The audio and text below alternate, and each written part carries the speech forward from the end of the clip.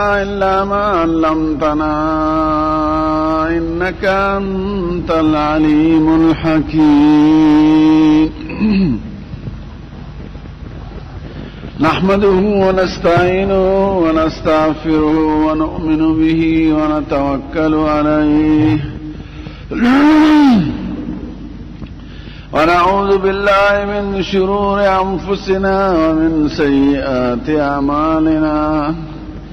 من يهده الله فلا مضل له ومن يضلل فلا هادي له ونشهد أن لا إله إلا الله وحده لا شريك له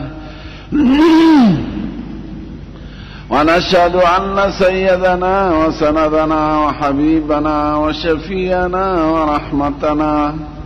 ومولانا محمدا عبده ورسوله أما بعد فأعوذ بالله من الشيطان الرجيم بسم الله الرحمن الرحيم وإذا أردنا أن نهلك قرية أمرنا مترفيها ففسقوا فيها فحق عليها القول فدمرناها تدميرا صدق الله مولانا العظيم درود شريف وات اللهم صل على سيدنا ونبينا محمد وعلى سيدنا محمد اللهم بارك على محمد وعلى محمد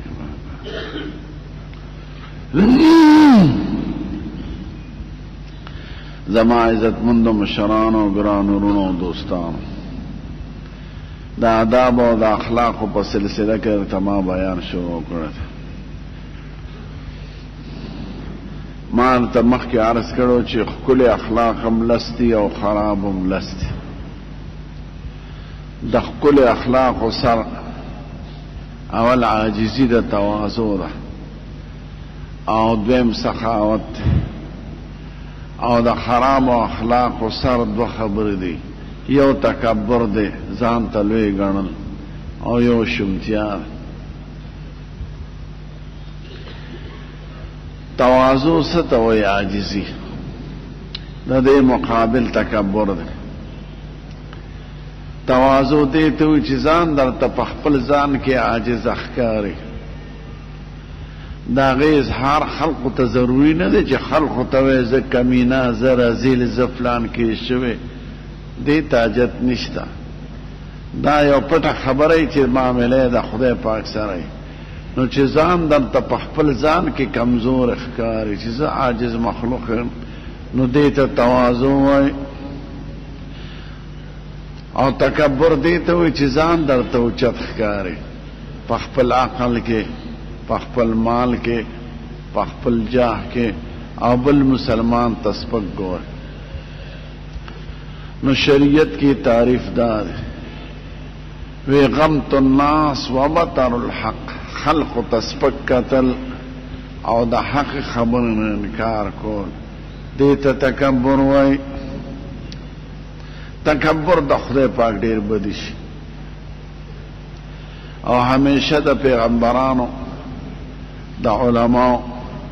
د دین د خبرو انکار کړی دی متکبر خلق او چې چا کې عاجزي نو هغه زر حق قبلی متکبر خو ځان ته ډېر زیات هوښیار وایي چې زه خو ډېر اوچت یم نو دا بل سړی څنګه سپک دی زه د ده خبره څنګه ومنم ښکلې جامو ته ښکلې بنګلې ته ښکلې خوراک ته دې ته تکبر نه وایي تکبر دې ته مونږ چې وزره فادېدن نشي وي ځان ته ډېر لوی سړی وي او مسلمان ته سپک ګوره دا اکثر د دې لوی عهدو په خاوندانو کې راځي لاندې نوکرانو ته سپک ګوري یا ډېرو مالدارانو کې یا چې چاته صدارت وزارت میلو شي نو دوی متکبری نو تکبر ښه شی نه دی حضرت علی صاحب وایي انسان په څه تکبر وکړي وی اوله نطفه واخر جیفه اول انسان نطفه دی سپکی وبدي د معنی پلیته او آخری کې بددنه یو مردار جوړیږي کدا خبرم د انسان اوس پر د کانا نو د مړی نه دومره سخت بدبوئی زی چې د سپی د مرګ نه زیاته بدبوئی مړ سپی مردار سپی نه دومره بدبوئی نه زی لکه انسان چې مړ شي او یو څو ورځې په تېرې شي د دریاب کې که چېرته مړي لیدلي دا چې راغلی یا چا وجیل او په پټو کې پروت او درې څلور ورځې پس معلوم شي یا راوښکلی شي چېرته بنګله کې پاتې نو دومره سخت بدبوی نو ته انسانه اول ځان ته وګوره او اخر ځان ته وګوره او په منځ کې در کې څه دي خېټه د ټوله ده او دسماتې نه ډکه ده نو ته څه پت څه تکبر کې ته اول ځان ته وګوره زما حقیقت څه دی او اخر ته وګوره چې زما نه به څه جوړېږي نو نشه په څه کې په دې امتحان چې خدای در باندې امتحان کوي چې خدای یو نعمت در کړی دی خدای در کړی دی ته خدای شکر ادا که تکبر نه کې همیشه متکبر سړی د خلقو په نظر کې سپکی ګوري هماغه سپایان به د خپل مشر خو عزت کوي خو د یارې نه یې کوي چې اخوا شي نو بیا ورته کنځل کوي چې افسر یو متکبري هغه خپل نوکران سپک ګڼي عزت خو هغه دی چې د سړي په زړه کې د چا عزتي که په پیشي شي او که مخامخ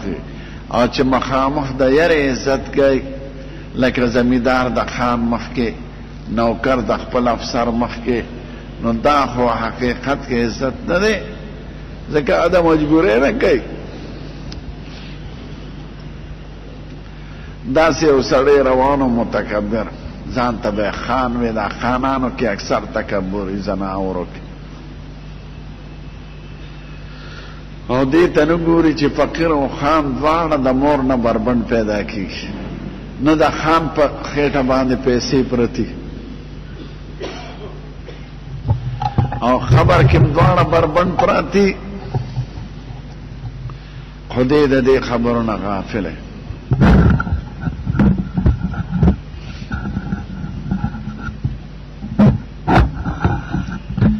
نو داسې د یو طالب خواته د خانه کې روانو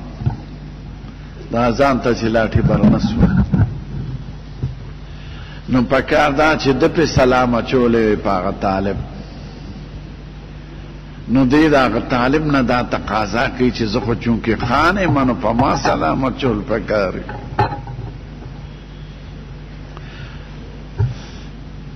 نو د سلام ده وانه چو هغلته وي ملا صاحب په ما د سلام وانه چو ما نه پېژنې هغه هم د نرزو یو زه د ښه پېژنم دوه ځله د امتیازو د ځای نه راوتې یو ځل د پلار د امتیازو د ځای نه سړی راوځي او دویم ځل د مور د امتیاز ځای نه زه دې پېژنم دوه ځله د امتیازو د ځای نه راوتې بس یخ کېناست نو تکبر د خدای پاک نه دی خوښ خدای پاک وایي چې څوک تکبر کوي نو دا لویي خو زما لایقه ده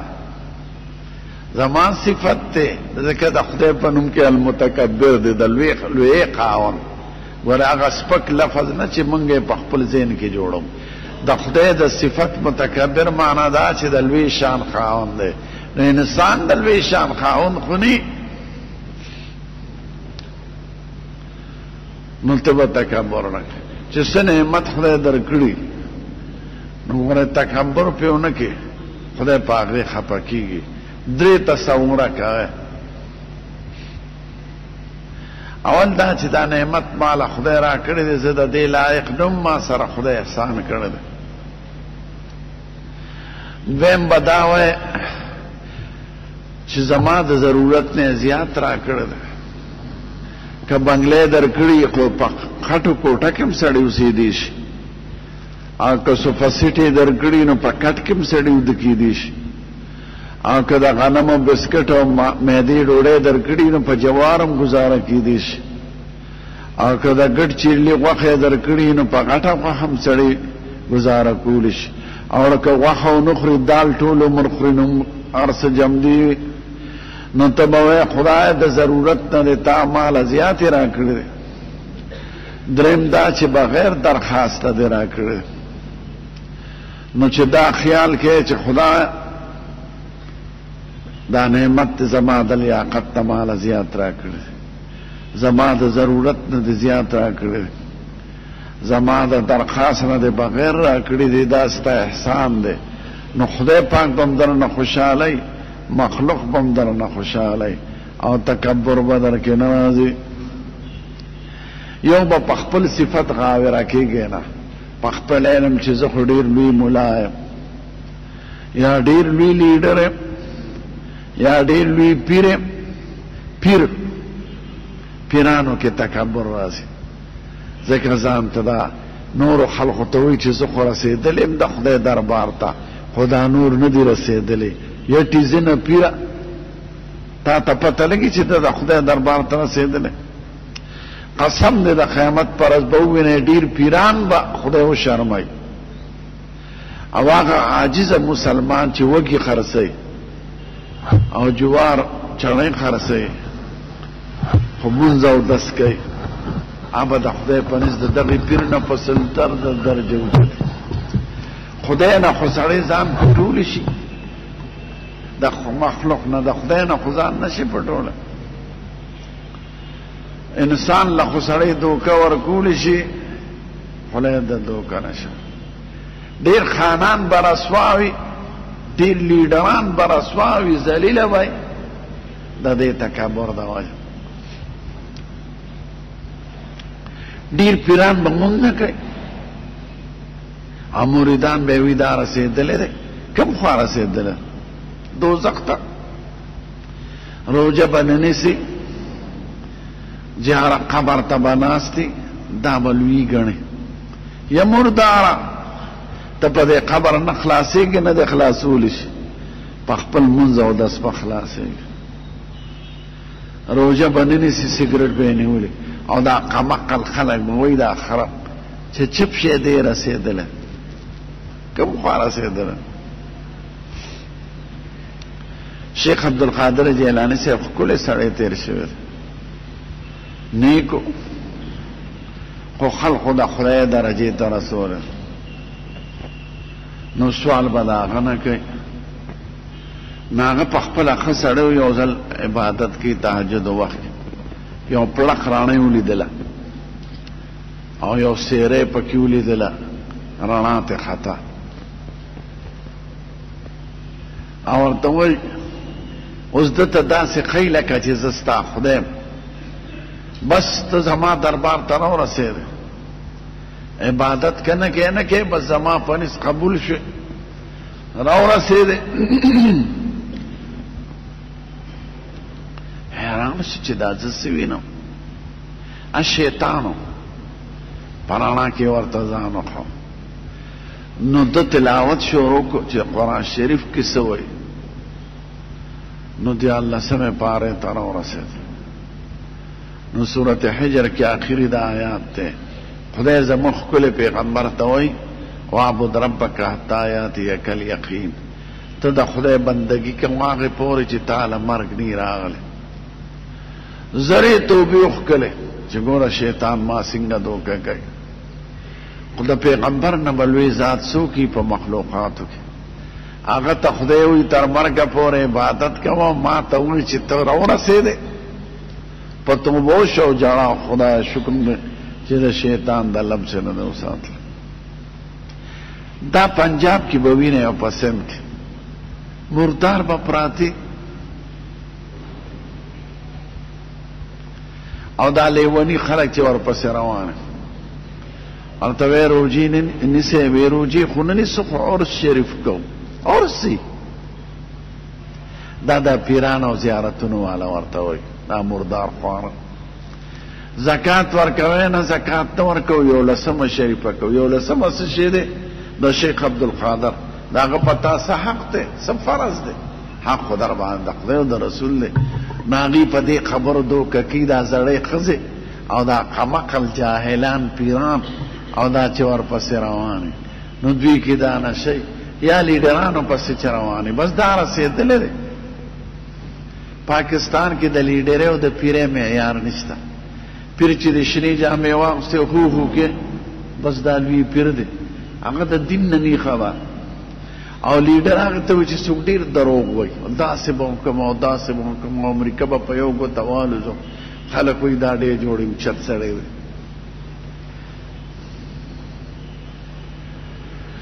دا صدران وزیران په دې نشو تکبر د وجې نه قوم هم خرڅوي ځکه ځان ته لوی. او زموږ علما وایي چې کوم سړی په خپله رای پسې روان دی د تکبر علامه او انجام به سپیري، او چې څوک په مشوره کار کوي نو دی د عاجزۍ علامه او انجام به یې قوي. نو په ځان دوکه نشي. فارسی کې یو متل دی وی نهد شاخ پر میوه سر بر زمین، هغه څانګې سر ښکتی چې د میوې نه ډکوي، د میوې نه چې ډکوي نو سر یې ښکتی عاجزي پکې. او چې کومه څانګه کې میوه ني د هغې سر جګي. دا چې څوک په تکبر رواني په لویه نشه دا دې کې دکې میوه ني دکې کمال ني. او دا چې په عاجزۍ رواني خدای د خپلو نیکانو بندگانو دا صفت کوي وعباد الرحمن الذين يمشون على الارض هونا واذا خاطبهم الجاهلون قالوا سلاما. زما خاص بندگان ښکلي بندگان ما ته ګران بندگان هغه دي چې ګرځي نو په عاجزۍ ګرځي، سر یې ښکته والي ته مایل دی، سینې نی روغ او داسې نی روان لکه د کالج بعضې هلکان ته به وایي چې اسمان یې په سر نیولی او بیا یې رستو یې د روزې درک نه لګي. دا دوه غاښې اغوستي که یا دا دوه غاښې چې اغوستې و لکۍ ځوړندی د زنې د لاندې بس ته چې روخیږي جس ته روخیږي ته به وایي چې د فرعون پلار روغته. دا تکبر یې پکې. تکبر د خدای بدي شي او سخت بد خوی دی په انسان کې. نو ځان ته خوښېدل تکبر کول دا ښه نه دی. او د دې په مقابل کې عاجزي قدر. عاجزي موږ ورته ووایي چې ځان درته په خپل ځان کې د کټولو نه کمزوری ښکاري. یو نواب سره ناست وم په موټر کې یو ځل، نو د هغه لوی جایدادونه دي ځمکې دي، نو زړه کې مې وایي چې د ده نه خو به آخرت تېري خو هغه ښه سړی اوس وفات دی خدای دې وکړي. ما ورته ویل نواب صاحب ځمکې دي دي باغونه دي دي بنګلې دي جوړه کړي دي خو مخکې یو منزل لا روان دی، زه ورسره بې تکلف یم، رستو سیټ کې یو ځای ناست نو رستو یو منزل لا روان دی، نو د هغې فکر هم پکار دی، د هغه کور هم جوړول پکار دی. نو ما ته وویل قسم تا رښتیا ووایې خو زما زړه کې لویي نشته. وی زه دا ملنګان چې په سړک ناست دي زړه کې مې قطعا چاته دا نه دي راغلی چې زه د دوی نه ښه یم. ما زړه کې دا لویه خبره ده، ځکه زمونږ سړی خو چې لږ معمولي لږ مولی بل ملا ته سپک ګوري چې دا څه شی دی، او لږ اوچت خانې بل ته سپک ګوري. نو ما زړه کې وی دا لویه خبره وکړه او حقیقت هم ده. وی زما په زړه کې دا شل دا ګډ چرته مې زړه کې دا نه دي راغلی چې زه د دوی نه ښه یم. بیا راته مونږ لاهور کې یو زیارت ته زه هغې له ورځم، دا تا ګنج بخه شي یادم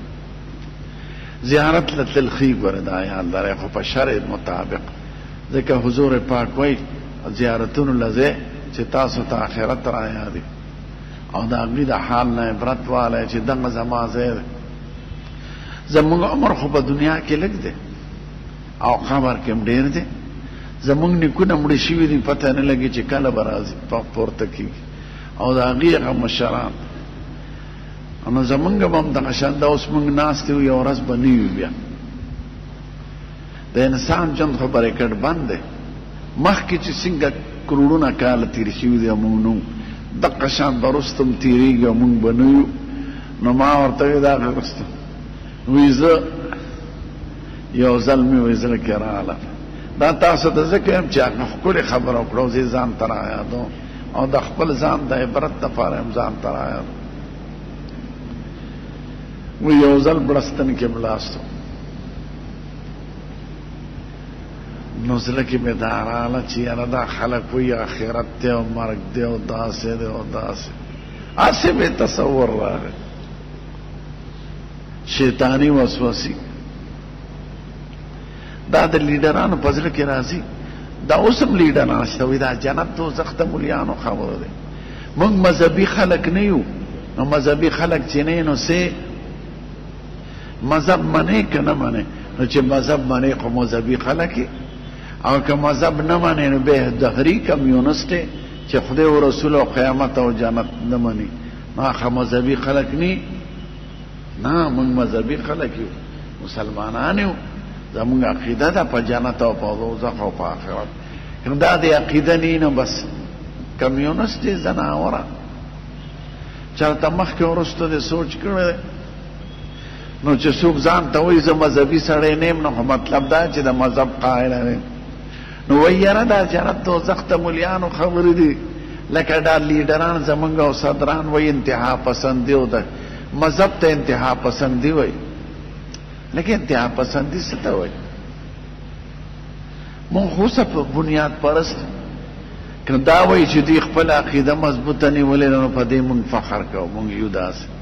مونږ جنت او دوزخ او په خدای هم کلکه عقیده ده. او که داسې وایو چې یاره دا د ملیانو خبرې دي ډنګاډون نو دې ته خو ایمان نه وایي. نو هغه راته هغه نواب وایي چې یو ځل مې زړه کې راغله چې دا خو ملیان وایي چې جنت دی او دوزخ دی او د مرګ نه پس ژوند. هسې مې شیطاني خیال راغی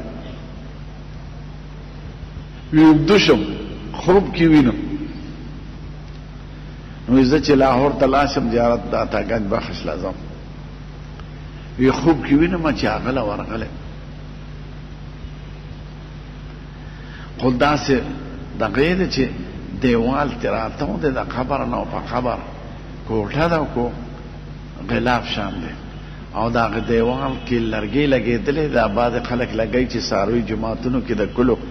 لرګي وي په خپو د ورننوتېدو ځای کې چې څاروي ورنه شي نو یې لرګي لګېدلې دی. یو خادم ولاړ دی ما ورته ویل د باباجي نه تپوس وکړه چې هغه راغلی دی ملاقات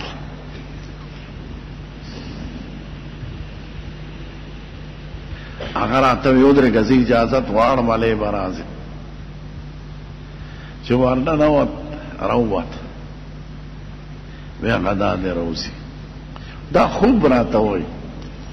دا خدای ورته کله ملایکه وښیي یا د ذهن ته داسې تصویر راولي داسې نه چې هغه خبر دی نه هغه خبر دی نه راغلی نه علم مړو ته علم راځي. نو یو ښکلی سړی راووت اوږد کمیس یې اغوستی او زه یې د واره د ګریوان نه ونیولم. ما ته وي دا زړه کې دې څه راغلي دي چې د مرګ نه پس ژوند نشته؟ ما وی صاحب زما د توبه دا خو شیطاني وسوسه وه. ما ته وایي ما وینې 800 کاله زما د مرګ شوي دی او زه دا د خدای بیا را جمدی کړی نو چې 800 کاله پس یو انسان جمدی کېدی شي نو دا 1000 کاله او 10,000 کاله پس هم جمدی کولی شي. ما ورته وی زما د توبه نو مخبرې لځی چې تکبر در نه وځي دا نشه د سړي نه وځي چې زما دغه ځای دی هغه هم بختور سړي ته میلو شي که په بم والوتې که په اور کې وسوځېدې که دریاب کې ډوب لاړې او شمشتې دې وخوري نو قبر هم بختور سړي ته میلاوېږي چې زه خو به یو ورځ دې ځای ته راځم او دلته مې ژوند ډېر دی. نو تکبر د دنیا د امینه دا به سړي نه وځي او سړي کې عاجزي راشي او د خدای او د آخرت فکر راشي. نو تکبر په بدو اخلاقو کې ذکر دی. د پیغمبرانو مخالفت متکبرونو کې کړی دی او قرآن شریف کې دا بیان دی وَإِذَا أَرَدْنَا أَن نُهْلِكَ قَرْيَةً أَمَرْنَا مُتْرَفِيهَا ففسقوا فيها فأغرقناهم فدمرناها تدميرا. زچ یو کلی تباکم خدای پاک وای نو دا غي مالدارانو ته هدایت راولېګم، پیغمبران راولېګم، دین راولېګم، نو دوی دا غینه نافرمانه شروع کړي. وای دا څه خوار دي، ټول پیغمبرانو پورې دي مالدارانو کندلې، متکبرانو. وای زه په زما وینا په حق شي او عذاب په نازل کړم. نو تکبر نه امان غواړي. حضور پاک چې دا وې وی ځان ته خوښ مګنه عجب مکه. نو یو صحابي وی سیم زما خدا خوښه چې زما جامع ښکلي او خوراک مې ښکلي او کور مې ښکلي. هغه دا تکبر نه دی، دا د خدای نعمت ګڼو، شکر پیدا کوا، نو خدای پاک به تعالی ډېر ثوابونه درکړي. یو ځل دی فقیرانو اصحابانو زموږ ښکلی پیغمبر ته ووی وی قربان زموږ دا مالداران وروڼه چې دي نو دوی مونځ کوي مونږ هم مونځ کوو، دویم روجې نیسي مونږ هم نیسو، دویم جهاد لځي مونږ هم ځو، خو دوی له خدای پاک د مالی عبادت توفیق هم ورکړی، صدقې کوي، زکاتونه ورکوي او غریبانانو سره امداد کوي، خلق تیاری د جهاد او د دین دپاره. نو دوی خو به موږ نه په جنت کې ډېر مخکې، ځکه دوی دواړه عبادت کولی شي، مالی او بدني. موږ خو مالی نشو کولی، بدني کولی شو. صحابه اکثر غریبانان. دی وی حضور پاک ته دا تاسو مې یاد لرئ. نبی کریم ورته وی زه به ته یو وظیفه وښیم چې دا د مانځه نه پس وایې نو خدای به د هر هغه عبادت چې ستاسو د وس نه باري د هغې ثواب به درکوي. وی چې مونځ وکړې نو سبحان الله وایې 33 کرته او الحمدلله وایې 33 کرته او الله اکبر وایې 34 کرته. نو خدای پاک به د هغې عبادات و ثواب درکوي چې ستاسو د وس نه باري. هغه مالدار خدا سے مالدار نو چې متکبر و، نه ځان ته خان وي، نه ارباب وي، نه چودري وي، نه ناظم وي، نه ملک وي، او ټول فقیران تبه. نو هغې شروع کړه، هغې دا ذکر شروع کړه. دا یاد لرئ د جمع دعا سنت نه ده، نه پس د فرضونه او نه پس د سنتونه. اسې که چا وکړه روا ده، که چا ونه کړه خیر دی، خو د دې ذکر وینا سنت دی. دا دې ځای چې دا ذکر وکړي 15 منټه پرې نه تېرېږي. نو هغه مالدار هم شروع کړه. نو دې غریبانانو بیا شکایت وکړه، وی قربان مونږ خو وایو خو مالدار هم شروع کړه. نو حضور پاک وخندل، وی چې خدای هغې له توفیق ورکړی د دواړو عباداتو، نو زه خو هغې نشم منع کولی چې مونږ وایو. نو غریبانانو دپاره د شریعت دا حکم دی چې که مالداران هر قسمه عبادت کی، تاسو ذکر کوئ، خدای پاک په هغه ثواب درکړي. نو تکبر د خدای نه دی خوښ او د خدای عاجزي خوښه. اول بم جنت ته عاجزي پسندي خلق خدای لګي ضعفا. او د حضور مبارک په باره کې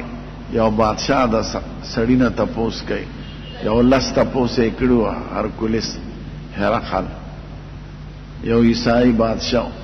د حضور پاک خط ور ورسېد. نو د هغه ملک د عربو نه یې تپوس کو، نو لس تپوس یې ترې کړي دي. نو یو په تپوس کې دا و چې ده پسې څوک روان دي، عام خلق څوک دي؟ وی عام خلق غریبانان دي. هغه ورته وی هم اتباع الرسل، پیغمبر پسې عام غریبانان دي، ځکه غریبانانو کې تکبر نی، نو هغې حق خبره زر اوري، او متکبرو کې تکبري،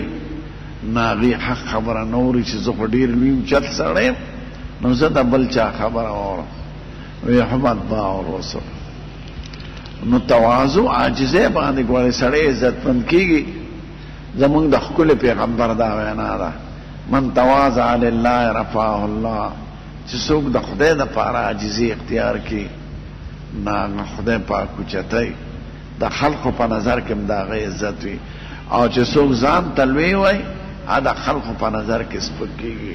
نو تکبر هم د دنیا دپاره نقصان دی او هم د آخرت دپاره نقصان دی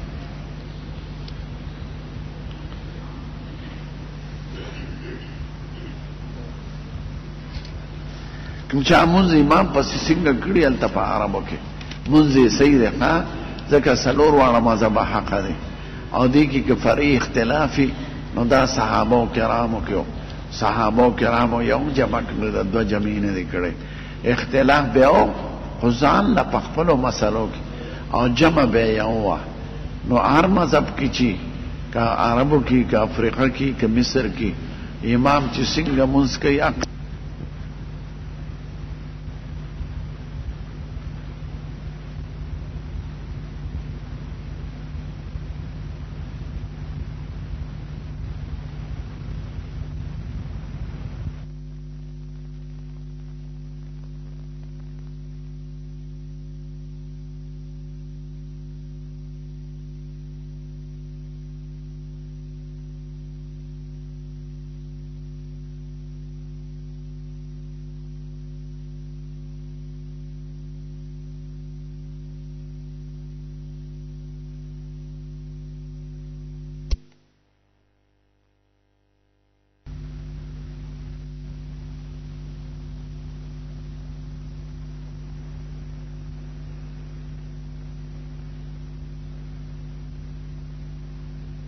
نکا امام چې څنګه مسجد نمیرا کې مونځ وکړو یا په مینا کې یا عرفات کې نو شک شبه ورپسې مه کوئ مونځ ورپسې کوئ هلکه دا ولې بند شو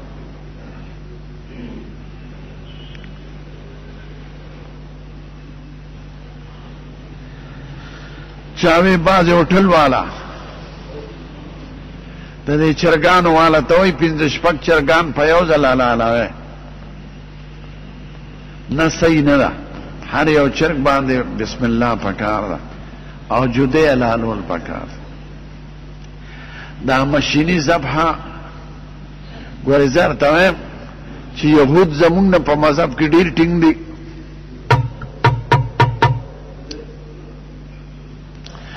زمونږ د دې صدرانو او د وزیرانو نه دوی خپل مذهب نه پیژني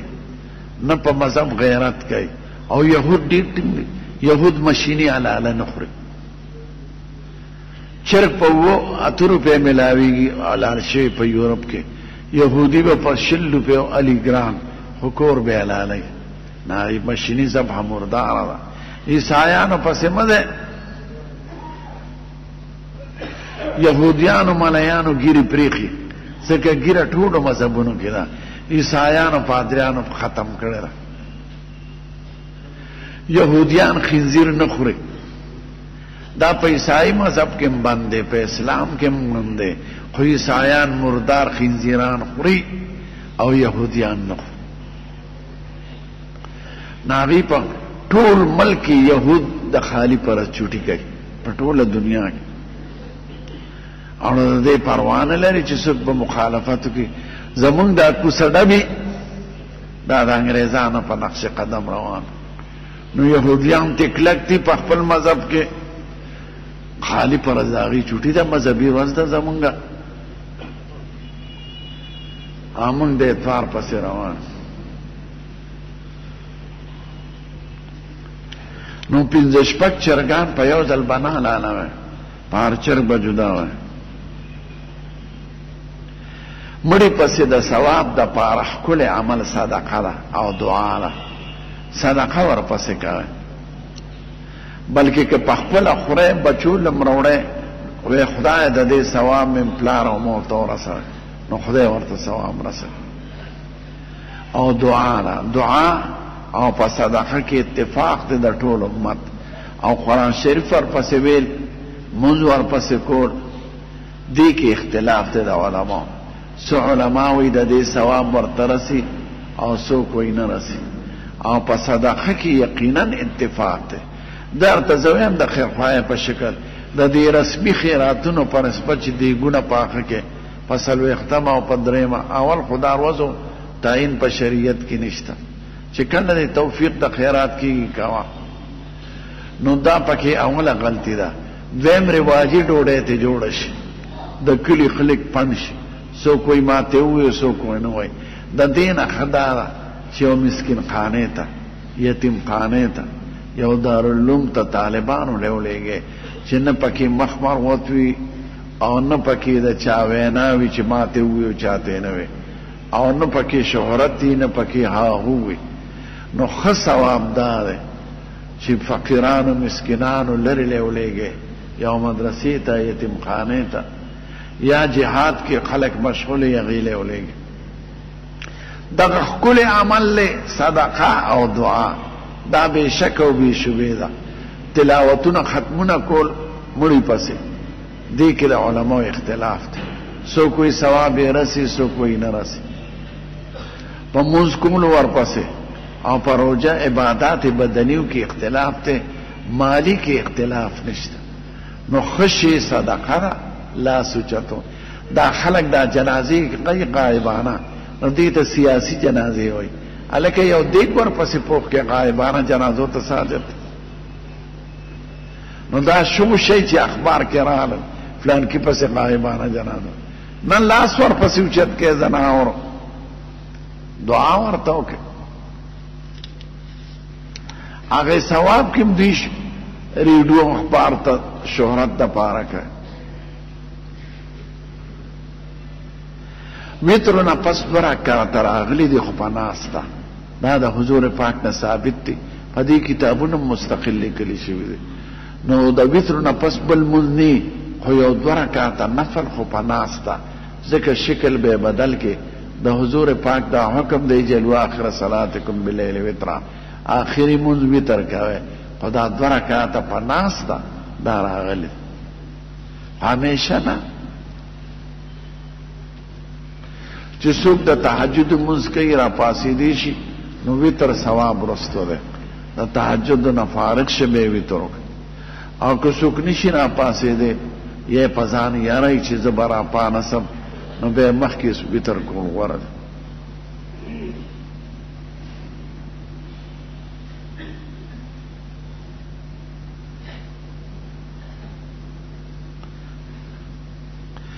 کې اوس مکه د بل چاوي او تا پکې مړې خخ کړي داغه د حق شته چې تا ته وي دا مړې لړک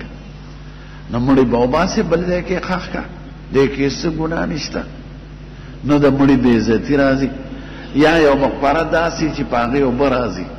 سین پیراغه چاله پیراره او مړې د نوړي ناغراو باسه او منتقله کې بل ځای حضور پاک په خپل زمانہ کې داسي کړو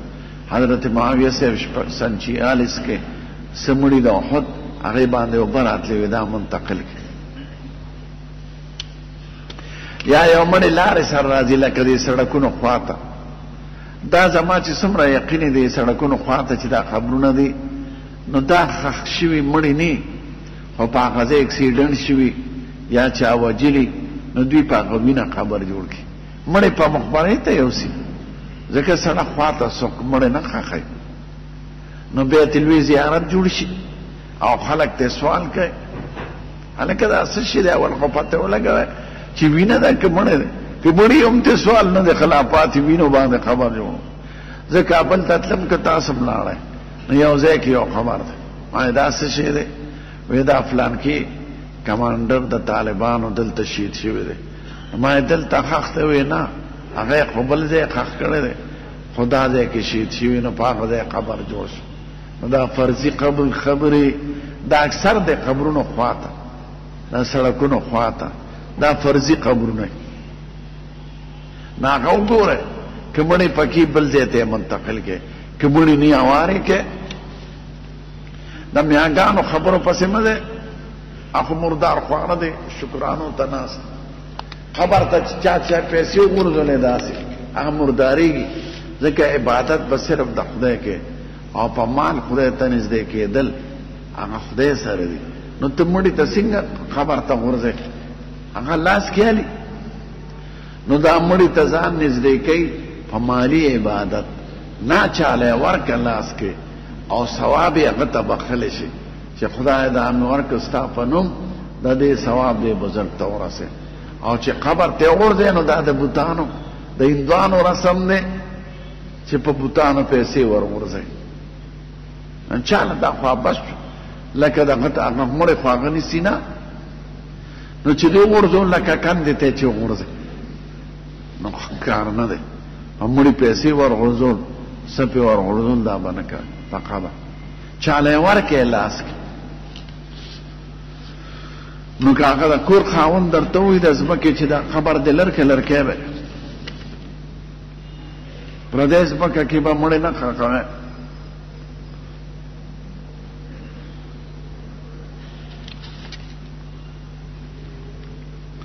چاوی زما رشتہ دار دی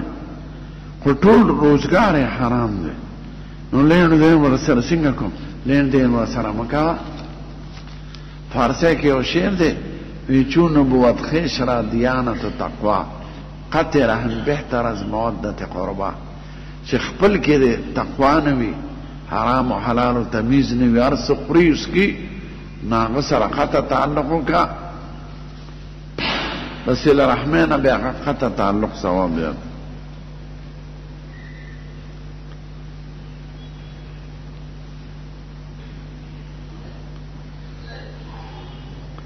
چاوی زمون وطن کې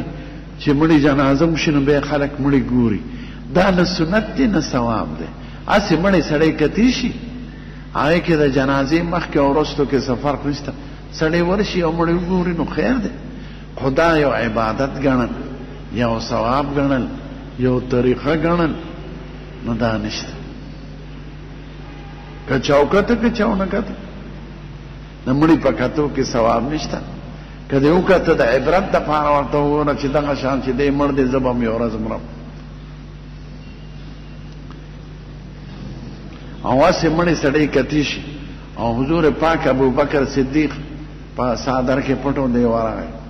لا جنازې نه وه شوې او نو غسل ورکړی شو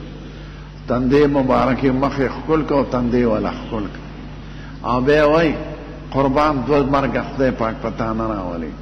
کوم مرګ چې خدای په هر انسان مقرر کړی دی هغه مرګ باندې مړ شو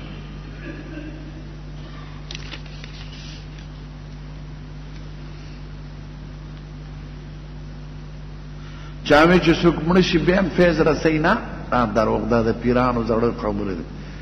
ځان ته فیض نشي رسولی تا ته به څه فیض ورسوي مړی هېڅ قسمه کار نشي کولی په جمدو کې مړی جمدو ته محتاج یې چې ما پسې څوک لاس اوچت کړي دعا را پسې وکړي که هغه فایده رسولی شو ځان ته به یې رسولی زمونږ د ښکلی پیغمبر دا حدیث دی چې انسان مړ شي نو د ده ټول عملونه بند شي البته د دریو خبرو ثواب ورته رسي اول دا چې اولاد نیکان پاتې شي او دعا ورته وکړي دویم دا چې علم یې خور کړي شاګردان کتابونه یې لیکلي د هغې ثواب ورته رسي یا د په خپل ژوند کې یو صدقه جاریه پرېښي جماعت یې جوړ کړي مدرسې جوړه کړي لارې جوړ کړي پولې جوړ کړي پریوښ کړي د مسلمانانو مسافرانو لپاره نو د دې درو عملو دته ثواب رسي او باقي عمل نامه بنده ده په خپل عمل نشي کولی نو چاته خیر و شر رسول شي خیر و شر به ورته ته رسې دعا ورته وکړه صدقه ورته وکړه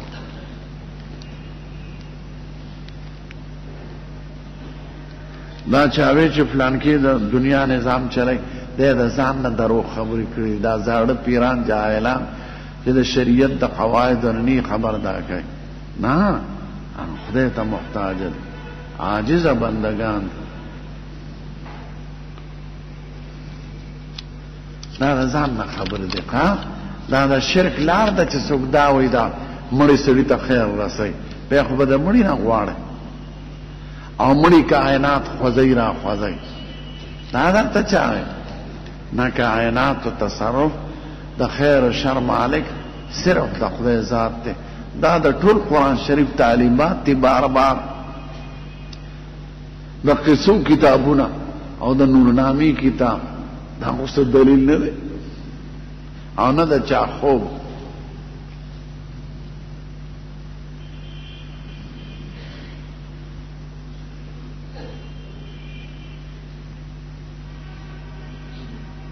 که سړی افغانستان کې جایداد والی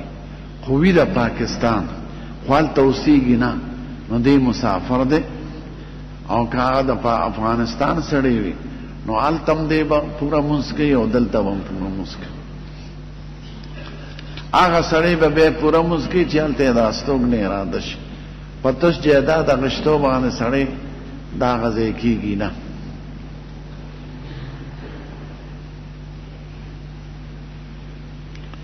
کچه فصل خرسون لوا دی او روا دی. ډالر په قرض خرڅول شي او په پاکستانی روپو، ځکه جنس یې بدل شي نو احکام یې بدل شي. سره په سپینو به پلاس پلاس کې خو سره سپینو خو نه، دا ډالر او دا پیسې شي د دې چیکونو د حوالې مثال دی. دا کاغذ په کاغذ خرڅول.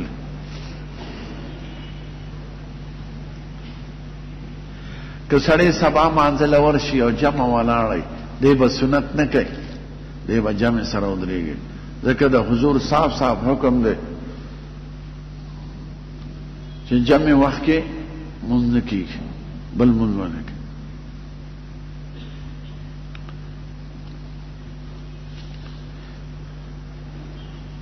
که کور سړي کړي خیر دی، یا لرې پناه چې جمع نه جدایي. خو زمون وطن کې دوه خبرې دي او دا غلطې مشهورې دي. یو دا چې د ماښام بانک سره متصل جمع ودرېږي نو دا مکروه ده، یو څه وقفه و پکې ساتي. نو درې واړه امامان دا وایي چې د 2 رکعات عمره وقفه پکې ساتي. او زمونږ امام ابو حنیفه وایي چې بانک چونکې بار دی د جماعت نه، دا لوټ فکرو د وجه نه خلک دننه وایي. کنې که تاسو لیدلي چې مشران یې لوټ فکرې نه وی نو جماعت نه بار ګس طرف ته به بانګ ویل کېده، نو چې بانګ وایي نو په مزه مزه به راشي. نو دا دومره فاصله هم بسته. او د هغه شاګردان وایي که هغه مؤذن راشي نو هم به کیني،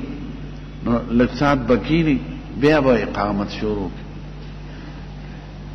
نو متصل چې زمونږ وطن کې دی چې دی خوا بانګ وایي دی خوا دا مکروه ده په 4 واړو مذهبو کې او د ټولو علماو د امت په نسبت. دویم د سبا وخت کې دا خلک سنت کې د جمع سره متصل صف سره به نږدې ولاړی، څوک صف کې ودرېږي، څوک داسې چې امام په قاعده دوی سنت شروع کړي نو سنت یې مو نشي مونځ فرض هم تلاړ شي. نه، فرض وخت کې به سنت نه کوه. علماو نه دا نقل وه که کور چړي سنت کول خیر دی که جمع ولاړه وه نو د سبا سنتو کې دا ویلي. دا د امام ابو حنیفه قول دی. بیا صاحبانو وی که جماعت نه بار دروازه کې ولاړی خو باری خو جمع لاندې کولی شي پورا نو خیر دی ودی. بیا څو علما رستو باجوړ مولا کابل مولا دین مولا ورپسې دا وکړه که جماعت کې دن نه خو د جمع نه ډېر لري، لکه امام د جمعې سکې ولاړې دی د وړي سکې یا د ستنو نه لرې برانډه کې نو خیر دی، خو چې مونځ لاندې کولی شي. خو صحیح قول هغه ډومبی دی چې نه مونځ به نه کوې چې جمع راشي. اذا اقیمت الصلاة فلا صلاة الا المکتوبه. د حضور پاک صاف صاف حکم دی چې جمع ودرېږي بغیر د فرض نه به بل مونځ نه کوي. ما هغه فرضو کې سنت دې پاتې شي که نه، که بیا دې توفیق و د نور راختېدو نه پس وکړه، او که دې ونه کړې هېڅ پروا نشته. نو دا دواړه زمونږ وطن کې خبرې دي او کمزورې مشهورې دي.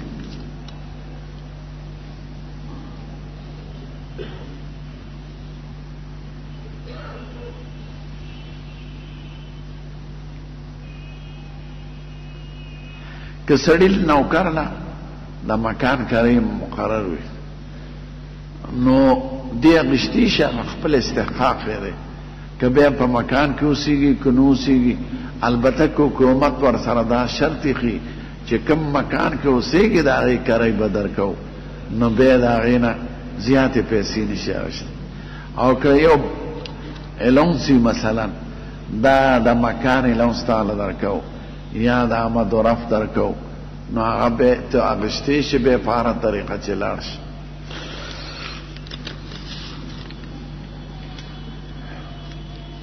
که هندو چرګه پخ کړي خو حلاله کړي غني حلاله کړي مسلمانی نو د هغه د لاس وړی شي. او دال او چپاتین ګلې خو خلک خوري. په هندوستان کې چې په ګاډي کې روانې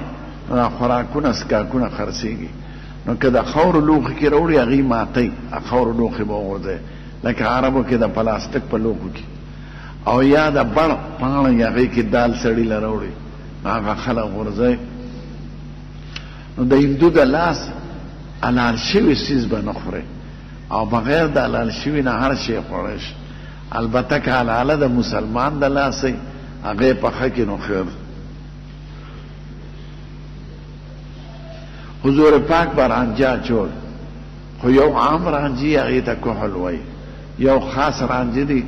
هغې ته اسمت وای او دلته ورته سرمه اصفهاني وای هغه لږ قیمتي او د هغې حضور پاک صفت کړی دی اسمت هغه سره رنګ شانتي او دا تور رانجې مچولی دی. رانجا چول په نیت د تابعدارۍ سنت دی خو حکم یې نه دی راغلی. درې سلیانې په یو سترګه کې درې په بله کې دا به اکثره چول حضور پاک.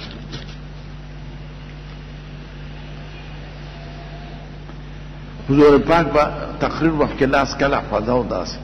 او کله به یې زوردار دغه کوه نو دا پله به یې خوځېده.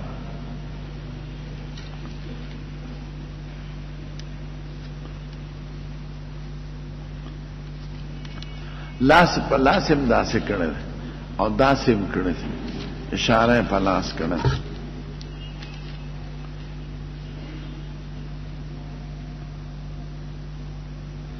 چاوي خنزیر غوښه خو ارامه ده خو د دې په فلسفه نه پوهېږو. فلسفو ته مه ګورئ بس د ایمان دا تقاضا ده چې رسول الله مبارک او قرآن شریف کې منع دي. بس خدای منع کړي دي رسول منع. ته به د کوم کوم څیز په خبرو پوهېږي. د یو ډاکټر په نسخو څوک پوهېږي نو ته باندې ډاکټر ته وایې ستا خبره باندې منم چې د دې دارو په راز ما پوهېږي دا څه شنه دارو دی او څه زیړ دی او څه ګولی دی نو ډاکټر به ورته څه وایي. ته به د وکیل علي خبره منې چې د هغه په دفعو پېښ انجینیر لبالۍ ګاډې بوځې چې د انجینیر په علم ټول پېښ نه دا د یقین چې دی ماهر د فن دی او دی چې څه کوي ټیک کوي نو دغه شان زمونږ په رسول الله یقین دی چې دی زمونږ د اصلاح خبرې کوي او قرآن شریف کې زمونږ د هدایت خبرې دي. علت او حکمتونو ته یې مه ګوره کله به ستا ذهن ته نه پروزي کله به د ځان نه څو خبرې وکړي هسې بظاهره درته زه وایم ګورې دا د ځان نه زه وایم د خدای او د رسول وینا نه د خدای او د رسول حکم به مونږ منو بس هر چشم. خو خنزیر په ټولو حیواناتو کې ګنده شی دی او دسمات یې خوري. ما په ویڼو کې لیدلی دي په هندوستان کې سهارنپور ته زه تلم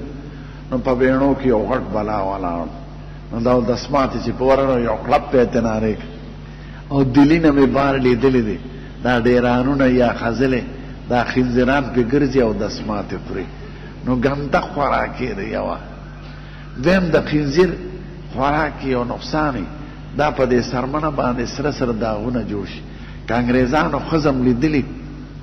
نو هغوی په دې لاسونو او په دې مخ باندې سرې سرې دانې دا د خنزیر د غوښې نه. دریم خنزیر په ټولو حیواناتو کې یو غیرت دی. سپی په سپی ته بل سپی نه پرېږدي ګډ ګډې ته بل ګډ نه پرېږدي وایي سنډا د سنډا سره دشمني ده نو دا یې د کرسۍ جګړه سه یا چرګ چرګ چې وویني ورپسې منډه کړي نو دا چرګ د هغه چرګ سره څه سیاسي اختلاف نه خو چرګ کې یو غیرت دی چې دا چرګ زما شي ځینو لرانه شي. خنزیران ما لیدلي دي افریقا کې قصاب خانو کې سړي او ښځې نارینه او زنانه ټولې پرتي یو بل سره رس په افغاني ادا کوي. هغه نارینه په زنانه نه خفه کېږي او زنانه د نارینه پروا نه لري. په ټولو حیواناتو کې سخت غیرتي بیز دی خپل بیزه وجني که بل بیز سره دا کار وکړي. او ټولو کې بې غیرت حیوان خنزیر دی. خنزیر چې څوک خوري د هغې طبیعت د هغې غوښو نه متاثره وي. په ټول جهان کې دې وخت کې بې غیرته قوم انګریز دی. سړی مور پلار به ناست دي، پیغله لور به بل سړي سره ملاست. نایټ کلبونه څومره چې دي هغې کې دا سړي او ښځې چې ګډېږي نو خپلې ښځې سره نه ګډېږي، هر سړي سره بله ښځه ګډېږي. نو چې دواړو لاسونه نیولي او یو بل سره ګډېږي خو سینې لګي او تقاضی راپورته کېږي. نایټ کلبونو کې پردې ځوړند دی، نو زر پردې ته ننوځي هغه خپل تقاضا پوره کړي. دا زمونږ د لیډران مردار خواره د دوی ښځې دا ورته زه یقینا وایم چې لاړ شي نایټ کلبونو کې هغې سره ګډېږي چې خلک ورته ډېر اوچت وایي د غریب خیرخوا. د مصر صدر اوس مړ دی، خلق وویشت، ښځه د امریکي صدر سره ګډېده. او فوټوګانې زمونږ د ملک یو زناور تیر شوی، ښځه د انګریز سره ګډېږي، تصویرونه یې راغلي. زمونږ وزیران د ښځو سره ګډېدلي دي. نو چې ښځې سره دا میراتن دی سیوباسي دا مردار دا هم په دې چې پردی ښځې سره به ته منډه وی نو ښځه او سړی به خاندي یو بل له به لاس هم وروړي. دا د خنزیر اثر دی. نو خنزیر د خوراک سره د سړي نه غیرت ختمیږي. دنیا کې ظالم ترین دهشتګرد قوم دی وخت کې امریکا ده او د هغه ملګري، او بې غیرته ظالم هغه دا قوم دی چې څوک د هغې نقل پسې روان وي د هغې ښځو کې دا د هغې چې هر سړي سره ملاوي. یو سړی ما ته وایي د یو پاټی په یو بل باندې بحث وی زما خورده که چا سره کینی دوسته مې دوست سره شپوکي زه خو پې پروا نه لرم. ما زړه کې وي دا ځان ته مسلمان وای او د قوم د لوی پاټی سرکوزې دغه خلک دا غواړي چې د انګریزانو خبرې ټولې منکرات. نو انګریز د خنزیر خوراک کې دا اثر دی چې دا د سړي نه غیرت ختموي. او د انګریز ولې یهودیان دغه نه خوري، خنزیر نه خوري. د عیسایانو مذهب کې خنزیر بند دی. دا خو پکې یو خبیث تیر شوی دی سینټ پال د هغه نوم عربی کې ورته بولس وایي. هغه د عیسایانو هغه صحیح مذهب ټول ختم کړی. نو دا موجوده عیسائی مذهب دا د عیسی علیه السلام مذهب نه دی. دا ټول هغه کې ختنه و سنتي یهود سنت کوي، مسلمان کې عیسایانو فریق. هغه کې به ګیره د نیکۍ علامه وه، یهود ګیرې پرېږدي، مسلمانان پرېږدي، عیسایانو ختم کړل. خنزیر خوراک په هر مذهب کې بند و. یهود نه خوري، مسلمانان نه خوري، عیسایانو خپل مذهب پرېښی دی. نو دا خنزیر ځکه هغې خوري او په تیم روا کوي چې دې کې څه فلسفه ده. مونږ ته خدای او رسول ویلي دی د خدای. اوس تا ته څوک وایي د ماښام 3 رکعتې دي د سبا 2، د دې څه فلسفه ده مونږ ته نه ده معلومه. څلور ماسپښین مونځ دی د ماسخوتن دا دی، د دې سره مونږ ته نه دی معلوم. مونږ خو د خدای او د رسول د حکم تابعدار. ما خو ورته وایي د ډاکټر په خبرو مریض نه پوهېږي، د انجینیر په خبرو د موټر والا نه پوهېږي، د وکیل په خبرو زه او ته عام خلک نه پوهېږو. نو د پیغمبر خبرو پسې دې کې راز څه دی؟ راز خدای سره معلوم. درود شریف وایي. هلک کې 2 چیرلی دي او جنۍ کې 1 چیرلی دی. بس دا د حقیقي مسله دو کې چې خدای مونږ د انګریزانو د نقل نه وساتي او زمونږ د لیډرانو کې خدای دین نه اولي، د وزیرانو صدرانو کې دوی کې خدای عقل پیدا کړي او په خپل تهذیب پکې غیرت او ازادي پیدا کړي. د نورو د نقرانۍ نه خدای وساتي. خدای زمونږ د عمل د دهشتګردونو د بدامنونو محفوظ کړي. او انګریزان که افغانستان کې دي که عراق کې دي که فلسطین کې دي خدای دې رسوا او ذلیله وباسي او مسلمانان د خدای کور کې یو کې او فتح او نصرت د خدای ورکړي. رحمتک یا رحمت. الله اکبر الله اکبر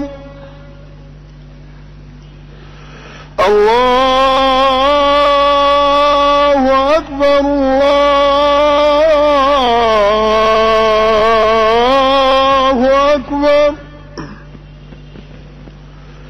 أشهد أن لا إله إلا الله أشهد أن لا إله إلا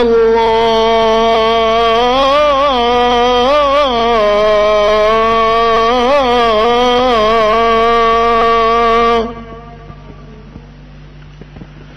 أشهد أن محمدا رسول الله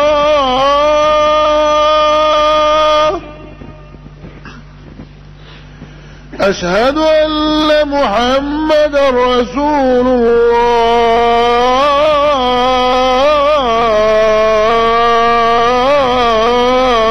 الله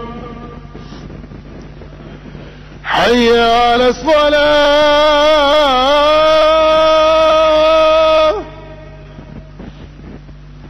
حي على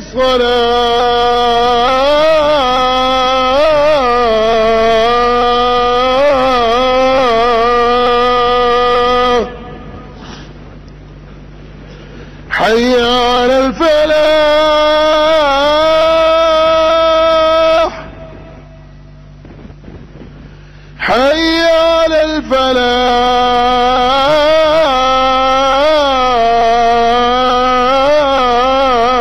الفلاح الله أكبر الله أكبر لا